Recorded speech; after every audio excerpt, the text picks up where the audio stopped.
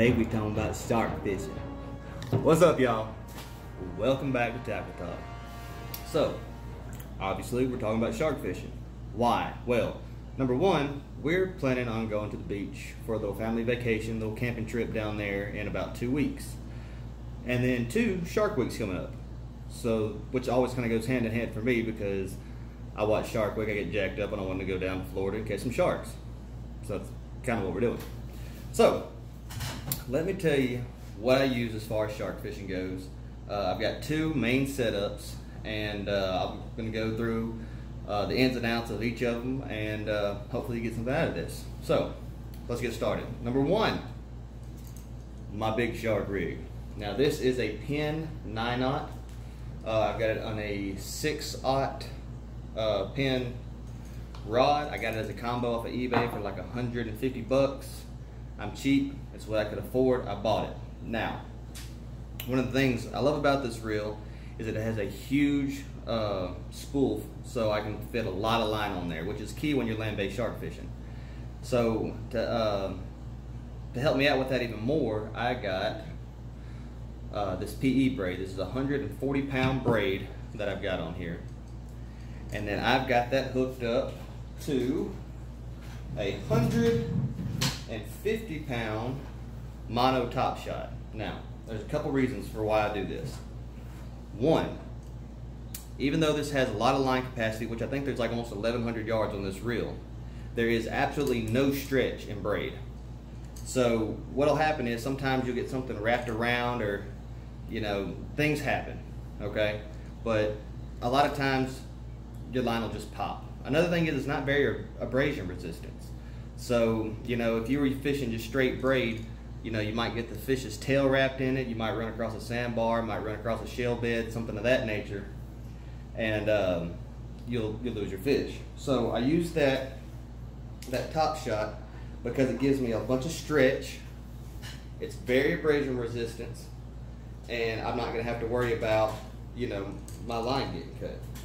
Now, the next thing I do is I attach this is a sliding egg sinker. This is right at 16 ounces, that's a pound of lead right there. And what I like to do is I drop it right next to my leader when I go out there and drop my baits. Now this is a 400-pound cable. This is about 6 foot. When I drop my bait, I try to keep as close to this leader as possible, and I always keep my drag. I actually never keep my drag on. I keep the bell open, so you hear that little, if that don't get you so excited right there. Now anyway, it's back to what I was saying. So when that fish grabs that bait, this is sitting on the bottom, and as he pulls, it stays stationary, and he's able to really eat that bait so that I get a much better chance of getting that hook where I want it. Now let's talk about hooks. This is a 16/0 circle hook. Now, this is an offset circle hook. So what I'm going to do to correct that is I'm going to take a hammer and just kind of bend it back into place to make it legal. Because in Florida, you have to use circle hooks, and you have to use circle hooks that are non-offset. Now, you'll need to go to the Florida Wildlife Conservation page, and I think it's fwc.com. And they've got a little quiz that you need to take now, starting July 1st of 2019 for land-based shark fishing. It's really simple. It takes you about 20 minutes. There's only 10 questions to answer, and then you get a free certificate. All it really reviews is the new laws, what you need to have, what kind of gear you need to use, shark identification, and it's really to protect the fish. A lot of sharks don't make it because people will leave them out of the water too long, taking pictures and all this kind of stuff, and bring them fully out of the water. You really want to try to keep their gills submerged. So it just kind of goes over all that kind of stuff so that you can protect the fish, the people around you, and yourself while catching and releasing the fish. So definitely go do that and check that out. Now, the other thing that I wanted to show you, and this is something I do. Some of y'all might be avid shark fishermen and go, that's a terrible idea. I really love that sound. This is what I do. I have got a little, I have no idea what it's called, some kind of little chain link screw lock. You get them at the hardware store. There's a 200-pound capacity, and I've got it attached to my barrel swivel up here. 600-pound barrel swivel, 600-pound barrel swivel, and then I just throw it on there. This way I can wrap my leaders up and keep those in a different package and not have to, you know, drag it around everywhere. And then this way with the barrel swivels, everything can twist, the fish can move around, you're not going to get line twists and stuff. Everything works out great. Haven't had any problems out of this. I might find out that this could be the reason something fails, but as of right now, this has worked phenomenal for me. So that is my big fishing, or my big shark fishing setup. Now let's go to what most people are probably going to use, especially if you're a tourist, you're just there on vacation or something like me. You're probably going to use something more like this. This is just a big catfish rod combo. I've got 40-pound monofilament line, and I've got 60-pound braid as backing underneath all of this. Then I've got, flip the bail here, then I have a 3-ounce lead pyramid sinker, which I just attached to the line. Now this is 80-pound wire. I just went and bought some wire at the at Academy, and I attach a swivel to the top of it, again, so I don't get line twists, so if the fish can move around, I got a less chance of losing it. Then I do a haywire twist, which all I'm doing is I take the wire and wrap it around itself multiple times, about 10 to 12 times, and you shouldn't have a problem out. I do the same thing at the other end. And this is a 5/0 circle hook. Again, this is offset. I'm going to fix this. I was actually using this. I use it for redfish. I've caught a lot of sharks on it, and this is a shark rig for me, but this is also my redfish rig, so same difference. A lot of times though, when I'm not fishing for redfish, or if I'm not fishing for sharks, I won't put the wire on there. But the reason I've got the wire on is I was actually fishing for redfish and kept hooking into sharks, and they were taking my stuff. So this is how I was able to just at least land the fish that I was catching. This little setup has been one of my go-tos for surf fishing, or I fish out of my canoe a lot. I caught a 5-foot black tip shark out of my canoe on this little rig right here. This is actually the jaws. Not huge, but you know, it's enough to do some damage. It'll take a finger or two. Here's another one that I caught. This guy was closer to 6 foot, and another black tip, and I caught him several years ago. Same kind of setup. So this really does catch tons of fish. I catch a lot of black tips, spinner sharks, oceanic white. Why did I say that? Atlantic shark nose, not oceanic white tips. I've never caught one of those. Be cool if I did though. But those are usually the ones that I catch the most. I've caught a few little hammerheads and bonnet heads. But this has always held up. I've lost very few fish, and usually it's not because of the gear I'm actually using. It's more or less because something crazy happened, like my line.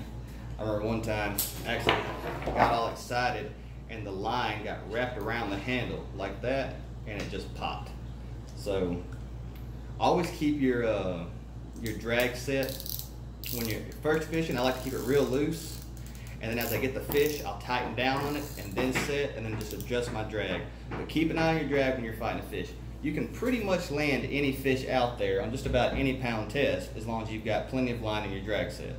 There are exceptions, but in general, you can pretty much land just about anything out there. Let's talk about baits. For big sharks, I use bonitas. I use things like grouper heads and snapper heads. You just wait for like a fishing boat or a party boat coming back. They'll do a lot of cleaning their fish and stuff, and usually 9 times out of 10 they don't mind if you take the heads and use them for bait. So I do that. Mullet's a great bait. Stingrays.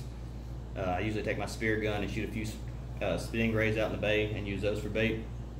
And that's primarily my big shark stuff. Small sharks, I use a lot of cut bait or live pinfish. Pinfish anywhere. I think it was about that big of a pinfish that I caught this shark on. So it's almost perfect mouth size for him. Then again, I've used whole mullet, little pieces of stingray, like I said, cut bait, scraps after I've caught some Spanish mackerel. Those are great because it's really oily. And the oilier the fish is, the more of a kind of slick you're going to have and more scent, so that the fish can really find it a lot better. So things like bonitas, tunas, mackerel, anything like that that has a real high oil content, those are great baits. But you really can't beat live baits. So, you know, fishing whole mullets, whole pinfish, things like that are really excellent baits, and those are, you know, my go-tos, obviously. So if you have any questions, be sure to let me know. I know I've got this camera rocking all over the place because I can't stop putting my arms on the table. I got bad manners. But if you have any questions, let me know. If you got any comments, you know, go ahead and drop those in the comment section.